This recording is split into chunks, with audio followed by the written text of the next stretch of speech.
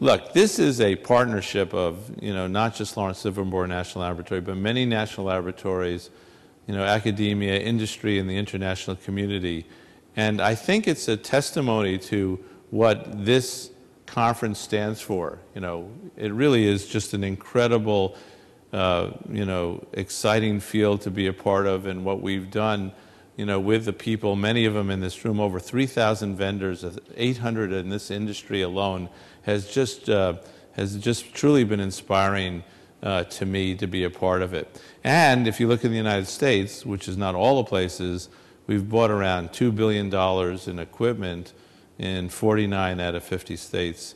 Unfortunately, North Dakota, we had a company, but they went out of business before they delivered. I'm from New York City, and when I got to LA, the first person I met was from North Dakota. And he was the first NODAC I ever met, and he pretended I was the first New Yorker he ever met, but I didn't believe him. Okay, look, NIF is ready for ignition experiments. We've shown the capability to do actually over 2 megajoules capability. We have the balance level, the pointing, the timing, and we're ready to go. What is our strategy? Our strategy is to do ignition.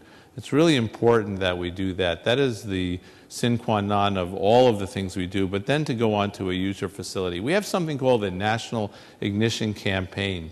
Our goal is to execute, in actually the next 18 months, our first serious implosion experiments. Remember, the idea here is not explosion, it's implosion.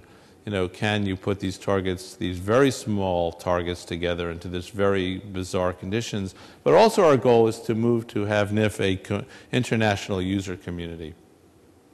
Here's what a target looks like. I'm going to just give you a little tutorial on this. You have that holram, or that gold capsule, which is just the black body. You have these 96 laser beams coming in from top and bottom, through something called the laser entrance hole, since we're not very clever and how we call things. And you have this little ball that's around 2 millimeters in diameter. It could be plastic, it could be beryllium, it could be diamond, or when we're in Congress we call it high density carbon. I'm not making a joke. One time we talked about, we have gold holrams and diamond capsules. They got nervous. So anyway, if you look at the capsule, it's an ablator. It's the capsule has an ablator, and then it has a very thin layer of ice, which is around 75 microns. It's not really ice; it's frozen DT, and it's a millimeter radius. And what you do is this, and you watch this over time. You see the ablator is in gray, and the ice is in blue. And for the longest time, not much is happening. What you're really doing is launching shocks. The ablator is ablating, it's launching shocks, and watch what happens to the ice right now. It starts thinning up, if you can see it. It's getting very dense, trying to keep it below 10,000 degrees, and then, the last pulse, we blow it in. This is now moving 1 million miles an hour. Okay, so let me just show that again. Let's see if I can. Okay, so just watch it. Where the laser light is hitting the ablator, it's ablating, right? And it's set in very specific synchrony so that we have low adiabat, or not much entropy. And you can watch it's burning off, and now it's starting to shock and thin up the ice, or the DT, and when it gets really thin, around 10 microns thick, we just blow it in. Okay, that's the game. Other ways of saying it, if you're a fusion guy, this is called the Lawson criterion, right? There's two things, and again, I'm sorry about these view graphs. I didn't realize the size of the room. The y-axis is the average temperature, and the x-axis is the density of the particles. The rho r, or the density, is how much energy you need, and the vertical axis is how much power you have. Right now, omega is in that lower left-hand corner, and we have to get it all the way up there. That's a lot of physics between those two places. And what we have to do, and I don't have time to go over this, but you have to maintain a very low entropy, a very high velocity, and you have to keep it hydrodynamically stable. You know, for those of you who have spent time with laser plasma physics, these are all very hard things to do. So get all these things simultaneously is the trick. You can get any one or two, maybe even three of them at once, but four of them is the hard part. We have a series of experiments that are actually going to be starting this summer to make this all real. And so we will be reporting a lot about this in the next year and a half, and we're kind of excited about how we'll tune up the laser, the hull ROMs, the capsules, then we'll do the tritium laser, and then we'll do DT burn.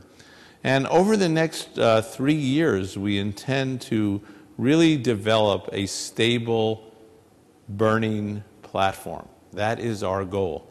This will be the first time, if it works, that there will be a burning platform with gain. You know, this is not the first fusion neutrons by any sense of the word. You know, fusion neutrons were demonstrated, well, you know, go back into the 30s, but you know, but in the laser programs and the MFE program also, you know, for many decades. The question is, can you get gain, which is a self-propagating burn, a self-sustaining burn? And this will be the first time that there has been any capability to do that in any kind of system, and that's what we're going to be looking at. And the issue here is, you know, yield, and again on the y-axis versus laser energy. You can see, I think, I don't like to use laser pointers, but I'll just do this one over here. If you look to my right, stage right, this is where we're going to be starting. You know, this is laser energy about 1 to 1.2 megajoules and gains of around 10, and yields of around 10 megajoules. So gains of around 10 times more energy out than laser energy in. But you can see NIF as a green machine can go up to, and we have shown this, can go up to around 3.5 megajoules, not 1.8 megajoules. And you could have 300 megajoules of yield at that point.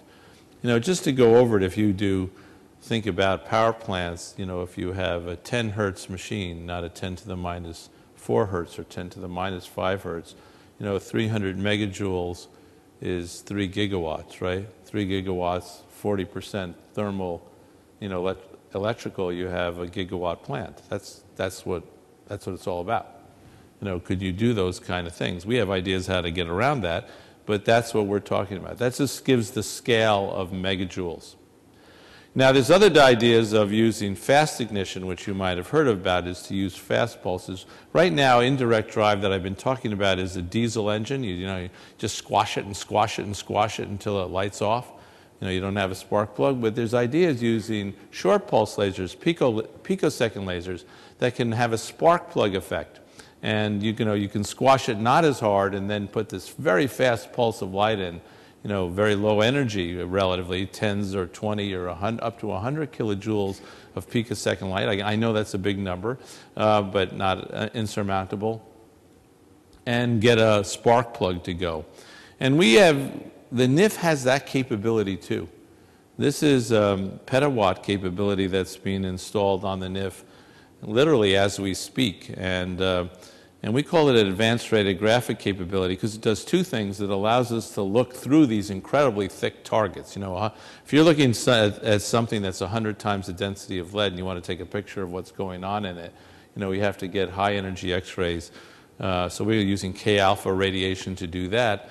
And that's going in, but you can also do fast ignition experiments. And here's some of the beautiful gratings technology that we've developed in our sharing at the world. We have gold gratings that I'm showing here that have been just shipped off to Rutherford recently, but we also have dielectric gratings that that are, you know, can take 4 joules per square centimeter, which is also a very interesting number. So, what's the NIF master strategy? You know, we do ignition, get a user facility. I want to talk about two things now, which are near and dear to my heart. I think that achieving ignition at the NIF can be a defining moment for the world's energy future.